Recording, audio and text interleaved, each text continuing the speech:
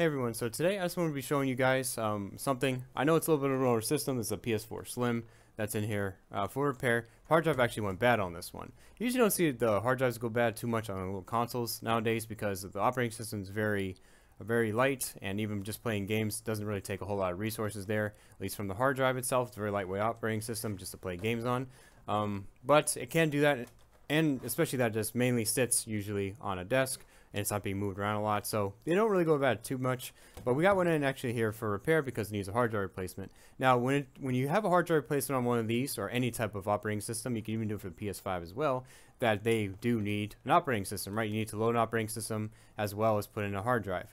And we're going to be just replacing the drive, show you the process of how to load firmware and everything else like that on it. I know it's still kind of hard to get PS5. It's still hard to just walk in the store, leave one with at least a reasonable price instead of being all scalped and everything else like that. So it's a good way to actually do this. I know they're still supporting games on it, so that's kind of why we're kind of going over it today. I know it's a little bit later, but we can do these, and we can do the drives and show you guys how to do software, because it's a little bit interesting. You don't just swap out a drive, then plug it in, and then it just works. Then you hit an update. That's not really how it works. You need to actually load a firmware. You have to do everything yourself that way. It's kind of like installing Windows, so it's a very similar process. Now this one, because it's a Slim, it's a very easy way to go. There's a back here on the back side, and we can just do a replacement drive on it. So let's just get right into it. It's not too difficult, and I'll show you guys how to do it. At least not too difficult when you have a drive in here. So let's get right into it. Alright, so this is fairly straightforward. It's not too difficult actually. They make it very easy for everyone. So what you want to do is you want to flip it up like this, and this is going to expose the little side here. And I'm kid you not, it slides off that easy. This little piece, it looks like it's clipped, but it's really simple, straightforward. Go off, and then now you see there's actually a screw here, and this screw is just the only thing that's really holding in the hard drive. So we can go ahead and remove that. Just one screw, and then there's this little, and then now there's this little piece of I guess you want to call it a little piece of rope, a little lasso, whatever you want to do. It actually does make this pop up, and here's your drive. Now you could do a lot of different things. You can replace this drive with one,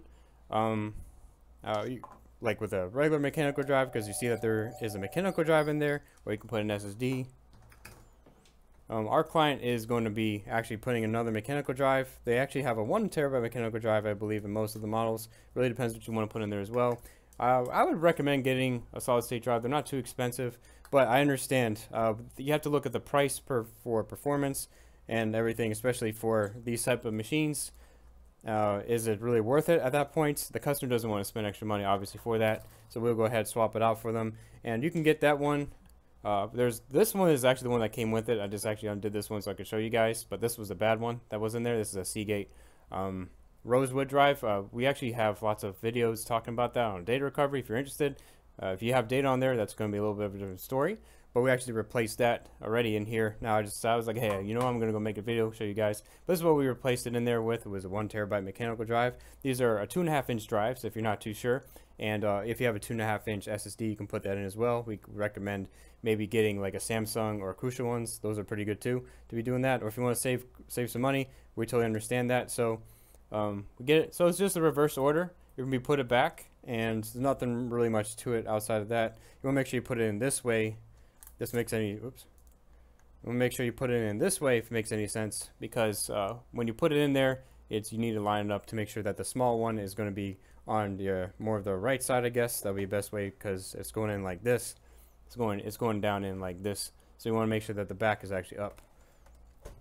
There. So we'll be putting this back, and yeah, I know, guys. I just want to show you, because I was like, yeah, I guess I'll make a video about this, and I guess because there's a little part that's interesting, and that's gonna be the next part that we show, and that's just being like uploading the firmware and stuff to having a new OS that's there, and it's pretty comparable to what actually the PS5 is gonna be doing. So if you guys are interested too, I guess I can make a PS5 one whenever we get those in too.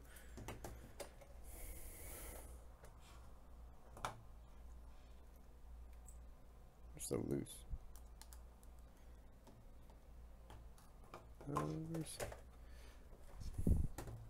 Whatever. Okay, so once it's all done, you can go ahead and put it in. Alright, so once it's done, then you can go ahead and put it in. Should slide in just like that. It fits. It's gonna be a little bit stiff. It won't be able to move. You'll feel it actually kind of not click, but you'll just feel it be a lot more heavier, whatever in there. Oops, yeah, don't put that in first. Now we want to just put back the screw, because the screw is an extra piece that's going to hold it in there. And make sure it's not going to fall out of the PS4. Okay. Now we can put this back on. It slides right in there. It's very nice, very easy. And that's really about it. So now what we want to do now is we need to, we have a brand new hard drive in here, or an SSD. If you're doing an SSD, I applaud you. I really appreciate that. But obviously for the price of the PlayStation, it isn't super economically viable to be spending a whole lot of money, especially if you're putting a 1 terabyte drive. It's a little bit still pricey for that. I mean, you could do it still, but you know, the machine isn't cost. But you know, hey, I'm all for it if you want to put an SSD in there. So let's go ahead and show you guys now how to upload the firmware, because we have it all nice and working, right? Okay, so what you want to do, you want to have a USB, and it's not that much. You probably need like a gigabyte or so. You don't really need a whole lot. Now, when you have any USB, I'm going to be going this way because most people are just going to get a random USB that's a little bit newer, maybe 3.0, and has a lot more storage. If you do have trouble with this, what you can do, and this is what typically people are going to do. I have a 64 gigabyte USB here, and what I'm going to do is I'm going to just make this easy for everyone. I'm just going to call this PS4.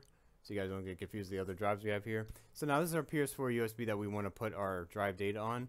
And what we have to do is we have to format it a certain way. And when you look at the format, it says exFAT and NTFS. Unfortunately, we can't actually use either one of these formats. We have to use something because the PS4 is pretty ancient at this point. And it has an old Jaguar processor from a long time ago. What we need to do is we need to make sure that we format it a certain way. So we can't do it here. What we need to do actually is go into our command prompt. So I don't know why I clicked that, but you can hit the search, you can hit CMD, which would be command prompt. You can click it, and you're gonna get the scary little DDoS message. No, it's not DDoS. It's just a scary little prompt some people don't actually like dealing with. So what you want to do now, we want to format the USB into an actual FAT32, right? So how we're gonna do that is, what we're gonna do is we're gonna use the command. There's a certain command that you want to do, and it's pretty straightforward. I'll even leave this in the link in the description too. Is that now you want to make sure that you find which letter this is, because there's lots of different letters. So I actually probably don't want to copy this over. You can't copy it exactly because you need to make a certain file format this way. So we see here that our PS4 is letter L.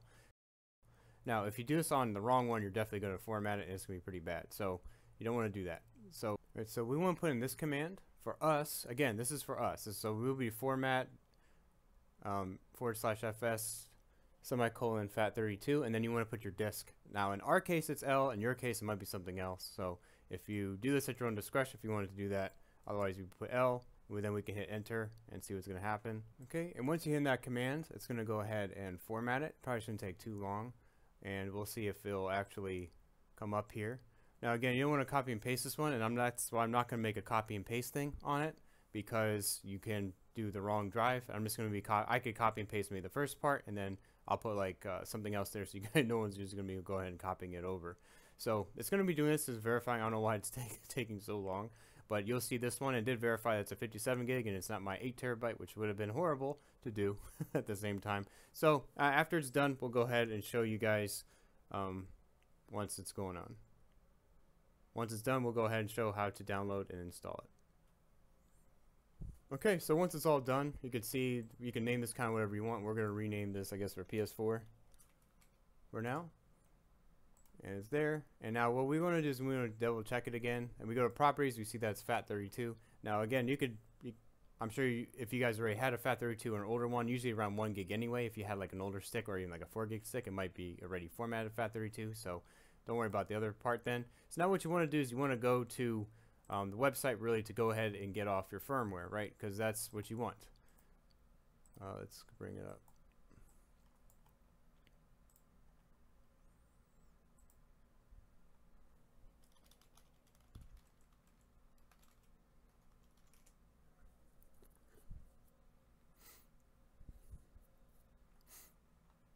Okay, now the fun part. This is the whole reason why we're really making this video, because I think some of you guys might want to be doing upgrades, but you're not sure how to upload the firmware. Like it's like uploading Windows, it's like uploading Mac OS. We show a lot of that on the channel. Show how to make buildable USBs, those things. We want to check those out, but this is a good one. So now what we want to do is we want to install an update. we're not going to be installing a software update because that has nothing to do with what we're doing. We need to reinitialize the PS4, so it's going to be like a brand new operating system with absolutely nothing on it. So we need to initialize it. So how are we going to initialize it? So we're going to go ahead and go down here. So we want to do, you see there's two different the styles, right? So there is the update for the PS4 console. This is the one I did. Don't do this one. See, this isn't a PS4 console update file. You want the PS4 console reinstallation file, which is going to do this. It will delete all the data, and it's basically like factory reset, if you want to call it like that. It even tells you how to do that here. If you want to go ahead and read that, I'm just showing you guys the steps anyway, which is great. It's actually really cool that they actually do this, but this is the part that actually is important, and is you obviously want to do it for the FAT32. You want to have a FAT32 USB formatted that way, and you want to create a folder called update. So we definitely want to do that. All right, so what we want to do is we want to create a new folder in our PS4 USB. You want to call it PS4. And not PS Money. You want to call it PS4. PS4 is money though, especially was back in the day. But now, or since we have that, now you want to call another folder. You want to make it called Update, and it's very important that you use all capital letters here. So make sure you call it Update. And now, since we have the update, we have the file up. Now what we want to do is we want to install that file. And what we need to do now is what we need to download it. And I'm going to be downloading it into the update folder. And that's going to be a PUP file, and leave it the same way it is. It's called PS4 update.pup. Leave it that way. If it's for some reason something different, you want to make sure you change it to this title. We're going to go ahead and save it. It shouldn't be too big of a file. I think it's like 400 megs. We'll see. Oh, this one's okay, this one's a little bigger. The update file was 400 megs. This one over here is about a gig. So we'll be right back. We have pretty decent internet, so we'll be right back. It's already kind of doing it, but we'll go from there. Did update? Okay, so the file is there. Now we can go. So the file is here. We can go ahead and check it out. Looks like it's about a gig, give or take. So we're done with this now. Now we just always make sure you safely eject it. Make sure you do that. That's really important. So I know this is really scuffed, but just bear with me here. So whenever you have this, now you want to make sure you put your USB. I know I called it something different, but I formatted this one. So now you want to plug in the USB into one of the ports here. Okay, so you want to plug in the USB into one of the two USB ports. And now it might be important even to have the second USB port, because what the second USB port is going to be for your controller. Okay, so you want to make sure you plug that in. This is actually one I brought from my house. I use it for my PC. You can actually use this trackpad as a mouse, believe it or not. So now since you have it all plugged in, now what you want to do is you want to press the power button. You want to hold it. Once you hear the first one, just let it go. And now we're going to hold it until we hear a second beep. And that's going to put us in recovery mode. Okay, you hear that? Now you can let it go. Okay, so now it says connect the DualShock 4. You can just turn on your DualShock 4. You'll see it blinking. And we want to hit the PS button. Now, I think everything else is blacked out. If you already have a hard drive in there, you want to reinstall an update, you can do it this way. But we can't do anything else. We had to initialize the PS4. So that's the whole point of the software. So we're going to go ahead and select that.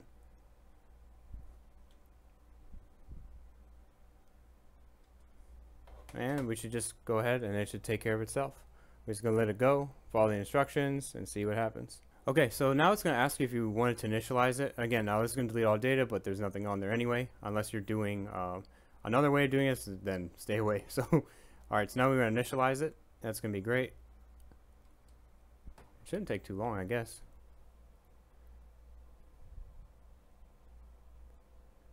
Looks like it's doing pretty well. So it's just formatting it for a PS4. Now it's going to be doing the system update, which it most likely has everything already built into it. So like the latest update, so I'm sure this will be fine. So you're just going to install it. Now it's just going to go ahead and do all the firmware stuff. Now if you have a PS5, it can be doing it the same way.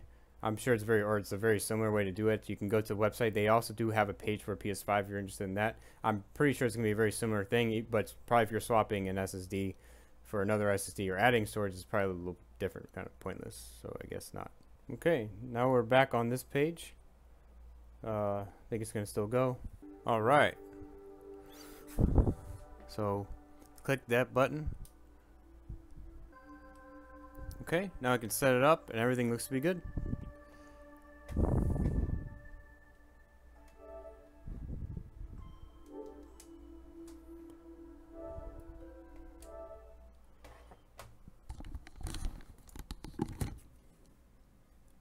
Okay, anyways guys, I hope you guys enjoy watching us show you guys how to do hard drive replacement on PS4 Slim and uploading the firmware and software to make it usable again. For these ones, again, we always recommend trying to go with SSD if you really can. It's always going to be more beneficial and there's going to be less problems with it. But mechanical drives for at least game systems really aren't too bad. But you see that I came in here for a mechanical failure anyway, so it's really interesting to really see. Anyways, guys, I hope you guys enjoyed watching this video. If you did, please leave a like. Really does help us a lot. Subscribe for more content. And stay tuned. That's definitely one. We'll do a PS5 one in the future whenever we have a problem with that. Definitely stay tuned for that. It'll be pretty fun to do. We will show most likely how to initialize it rather than do an upgrade, because the RAID does have an SSD in there, and hopefully it won't really fail anytime soon. We really hope not. But thanks a lot for watching. Take care. Bye.